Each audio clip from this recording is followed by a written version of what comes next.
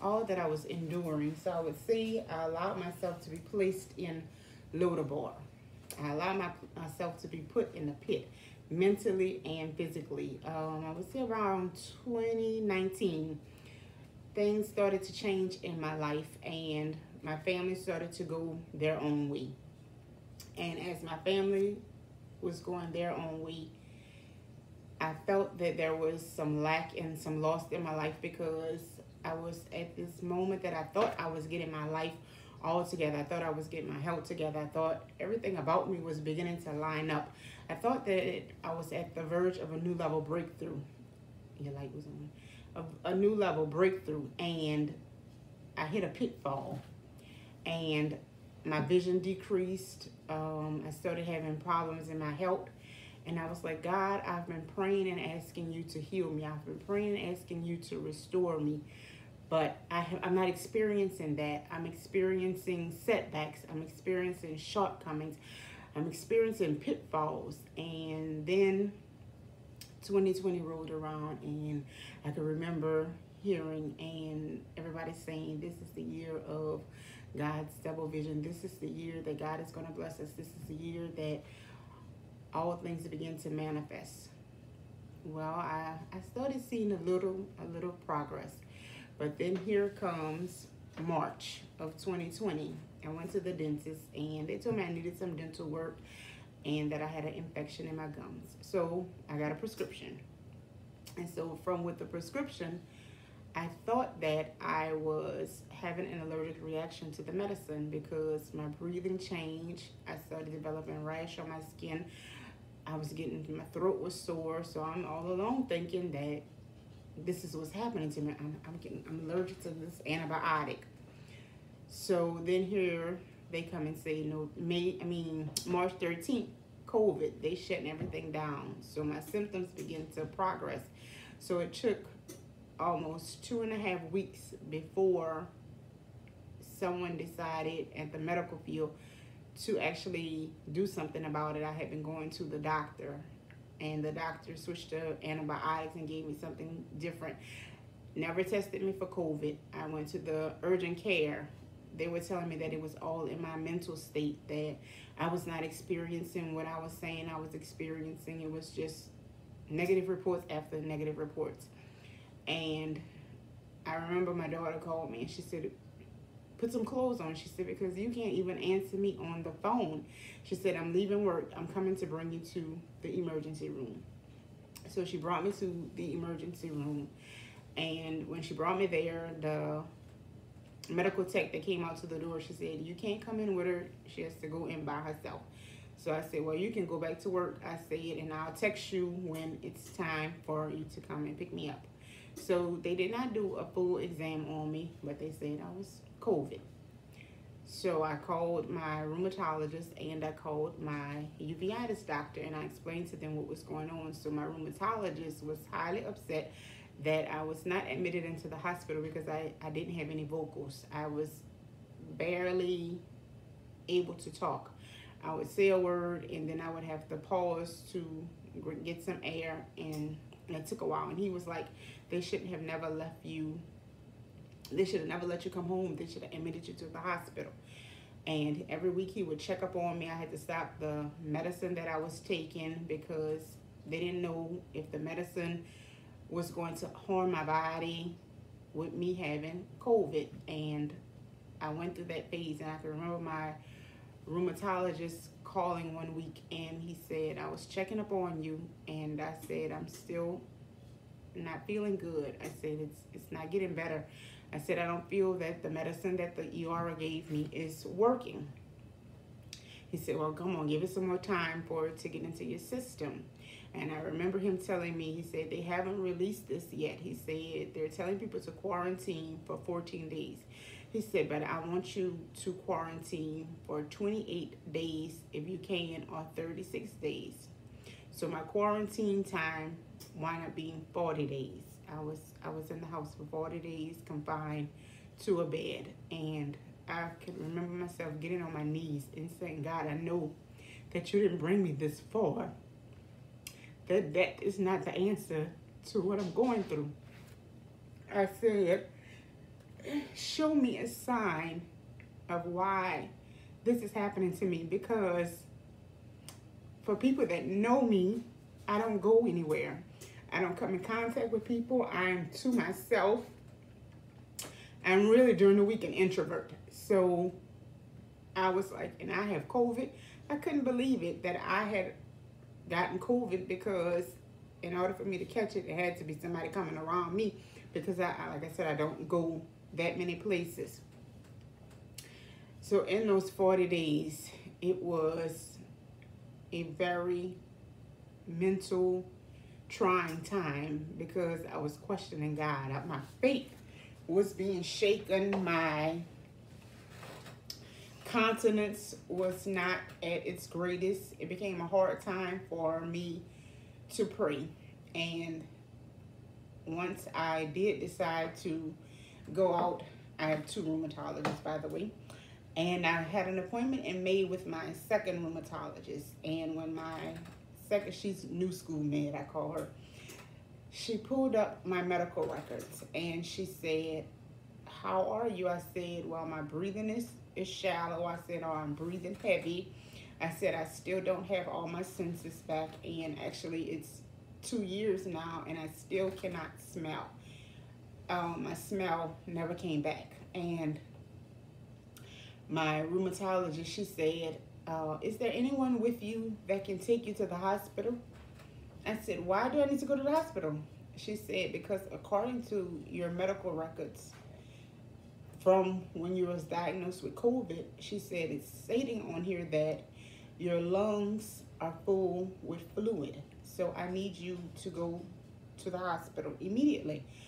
I said, "Well, I was not informed that I had fluid in my lungs." She said, "Yes, it's in your medical report, and something is also wrong with your heart." I said, "Okay, God help me."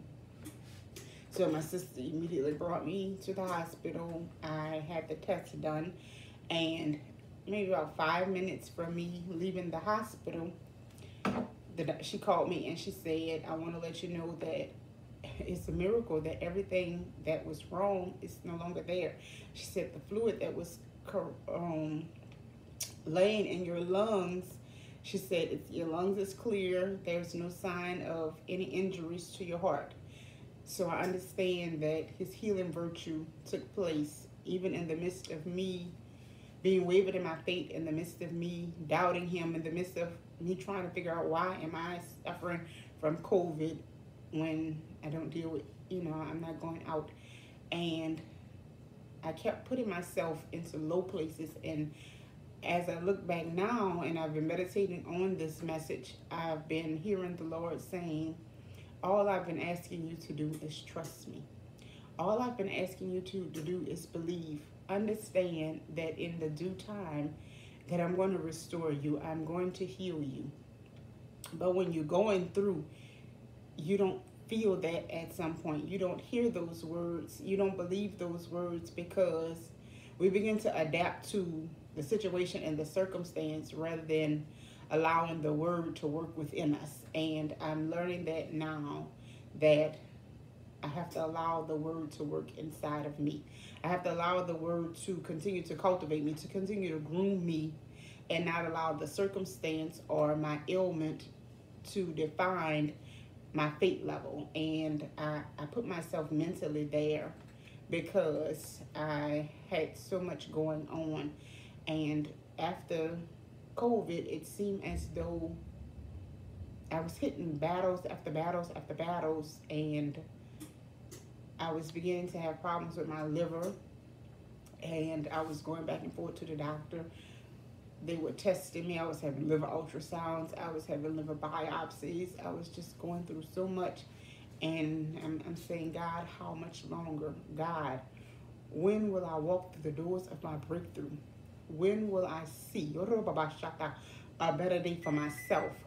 So I want to encourage somebody that has gone through or is going through what I'm facing and what I was facing, that allow him to minister to you even in the midst of your brokenness. Allow him to minister to you even in the midst of your trials, even in the midst of your storm.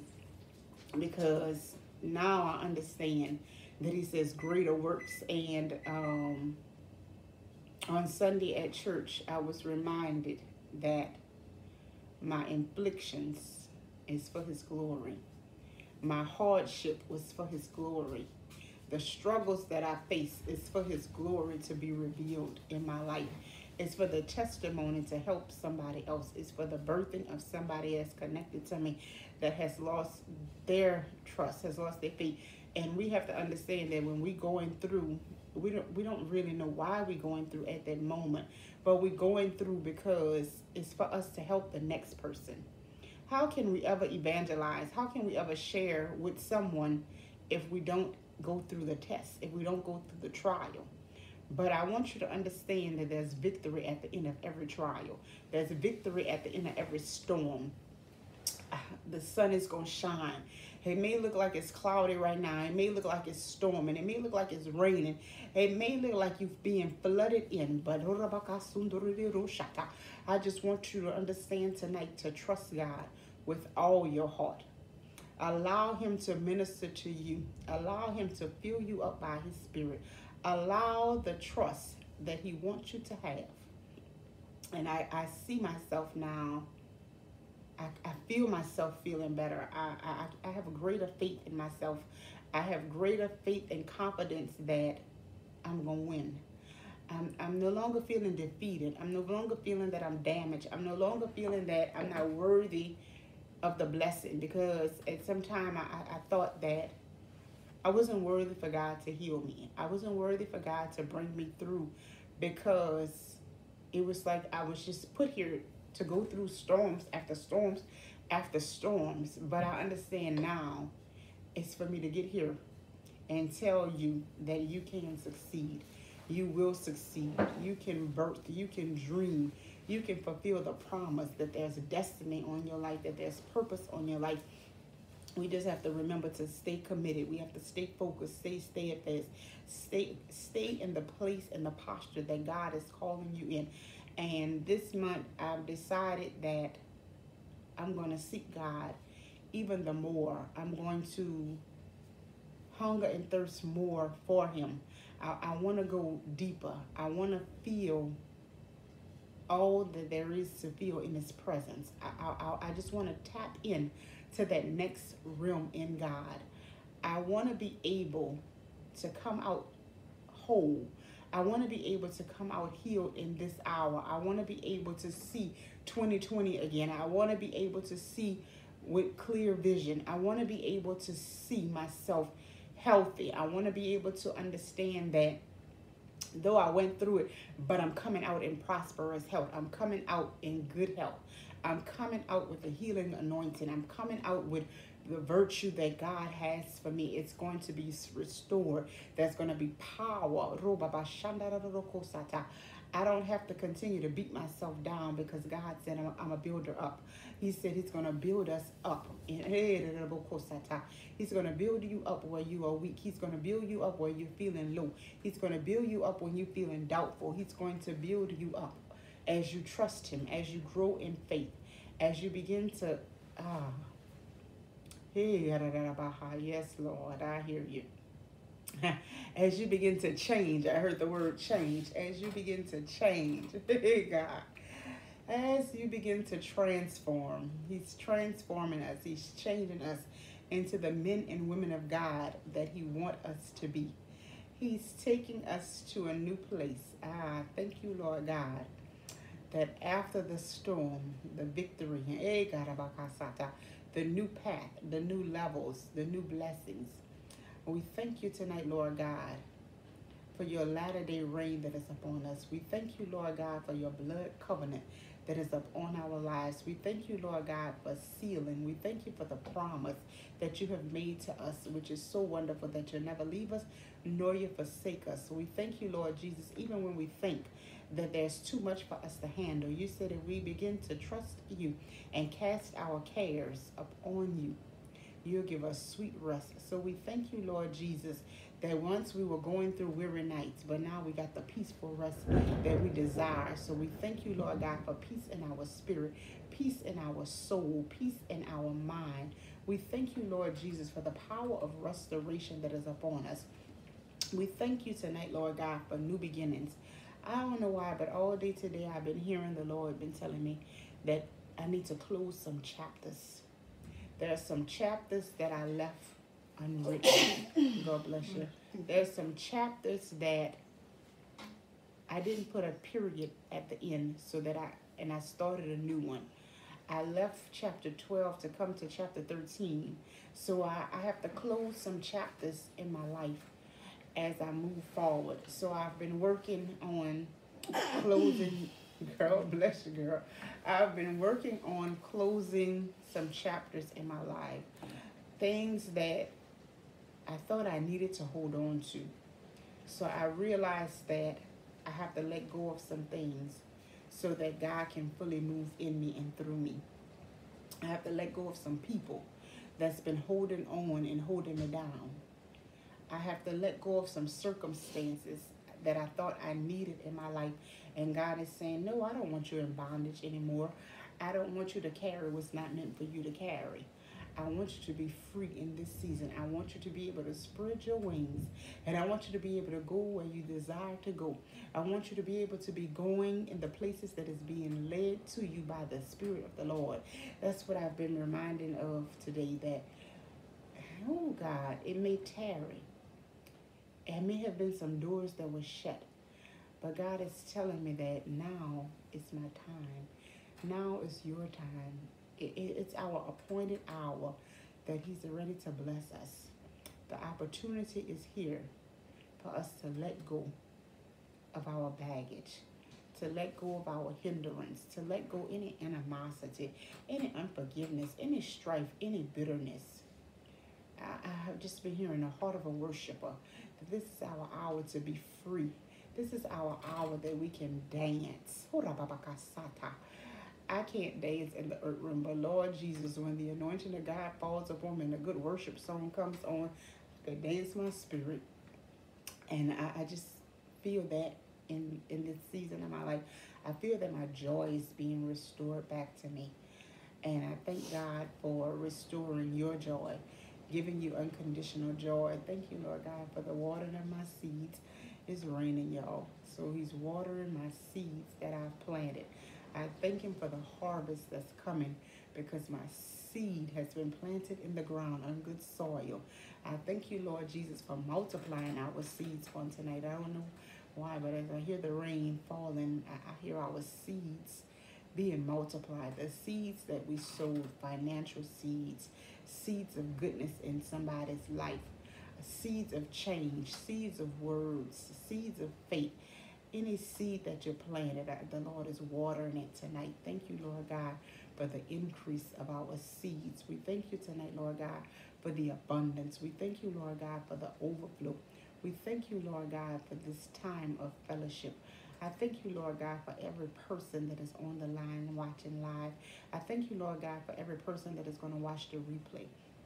I pray that something that I've said, God, minister to the heart of your people, Lord God, that I don't want to come on here, God, and speak anything that you have not given me. I just want to share who I am and where I've been at, and I just want to help somebody that may have been lost, may have been going through a trying time, and they feel that there's no hope. But there is a good day. There is a better day. There is a blessed day. There's a day that you're going to walk and live in the overflow, in the goodness of God. Because He reminds us in Psalms 23 that goodness and mercy shall follow us all the days of our life. And then He reminds us in Ephesians 3:20, abundance and overflow. So we thank Him as we begin to seek Him even the more. I thank you, Lord Jesus, for this transformation that's taking place. I thank you, Lord Jesus, for every heart that you're ministering to tonight, God. I thank you for every spoken word, Lord God, of blessings over our lives. We thank you, Lord God, that we continue to decree and declare a Deuteronomy blessings over our lives, that we are above and not beneath. We are the head and not the tail, that we are the lender and not the borrower, that we are blessed going out and blessed coming in. We thank you, Lord Jesus, for covering those tonight on the highways and the byway, Lord God. We thank you for dispatching your angels tonight, Lord God, to cover them on the highway, Lord God. We thank you, Lord Jesus, that your spirit is going into the hospitals, that your spirit is going into the schoolhouse, Lord God, to bring back the prayer in the schoolhouse, Lord God. Bring back the Roko Masandarabakashata. Hey, God, the warriors in the schoolhouse, God. Roko Mamamasi, God. We thank you for the warring angels, Lord God. We thank you, Lord God, for every gap stander, every intercessor, Lord God. We cover all the leaders across this nation tonight, Lord God. We ask you, God, to continue to pour out your wisdom, knowledge, and understanding upon them and us, Lord God. We thank you, Lord Jesus, for every receiving heart tonight, Lord God. We thank you, Lord God, for what you're about to do in this hour in our lives. We thank you, Lord Jesus, as we start a new month, God, that you're going to begin to show us the way that you desire for us to go. We thank you for ordering our steps. We thank you for making the crooked road straight for us tonight, Lord God. We thank you that you are the way maker. You are the promise keeper. We thank you, Lord God, for the light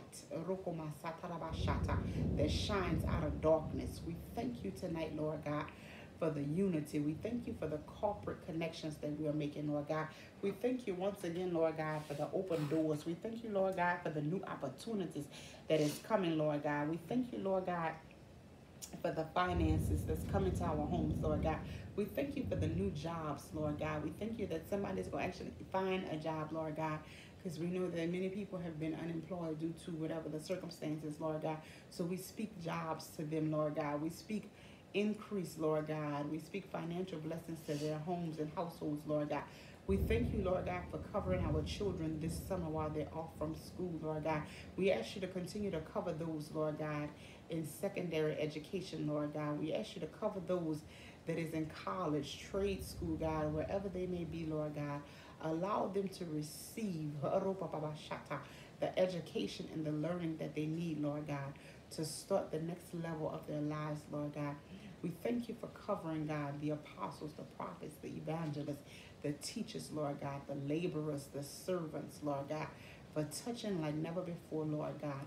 Thank you for your strength upon the land, Lord God. Thank you, Lord God, for the covenant blessing that you have made with us, Lord God, that you shall supply all our needs, Lord God. We thank you, Lord God, for the steadfast anointing, Lord God. We thank you, Lord God, for your virtue, God. We thank you for your power. We thank you for the dominion and authority. We thank you, Lord God, that the chapters that we didn't end, God, is now being closed, Lord God. So there shall be no hindrance as we go forth in your will, Lord God. We thank you tonight, Lord God, for the shares. We thank you for the like. We thank you for the comments, Lord God, that's there for us, Lord God. We thank you, Lord God, for your words of wisdom, your words of encouragement, your words of motivation. We thank you, Lord Jesus, for sharing. We thank you, Lord Jesus, for breaking the foul grounds that is around us. We thank you, Lord God, for your peace that surpasses all understanding. We thank you, Lord God, for the shield of faith. We thank you for your grace and your favor. We thank you for the mercy. We thank you, Lord God, for every midnight experience, Lord God. We thank you for bringing us through in this hour, Lord God. And remember that your tests and your trials are but for a moment, but God is there with you. Even when you don't feel him, he's there. Get your strength back. Get your hope back. Fall back in love. I know it may be difficult, but all he wants us to do is lay it at the altar. All he wants us to do is cast our cares upon him. All he wants us to do is receive, believe, and trust. And then he said, ask, seek, and knock, and it shall be given to you. So I thank you tonight for coming on live. I thank you, Lord Jesus, for all that you're about to do in this hour. I keep on hearing it. Thank you for moving among us. Thank you for the blessings that you have put in our lives. Thank you for daily you have loaded us with benefits, spiritually and earthly, God. We thank you, Lord Jesus, for the building in this hour. May God's blessing be with you. In Jesus' name, amen.